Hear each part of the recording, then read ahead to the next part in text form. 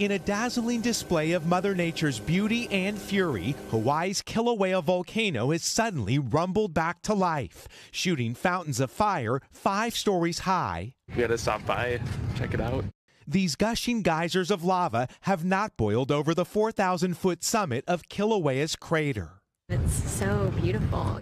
As this cauldron of lava stews, infrared images captured it filling the crater floor. For now, the contained eruption safe for the public, with thousands expected to race to Kilauea's rim for a peek inside one of the world's most active volcanoes. Kind of what we expect right now as the entire volcano repressurizes after the 2018 eruption.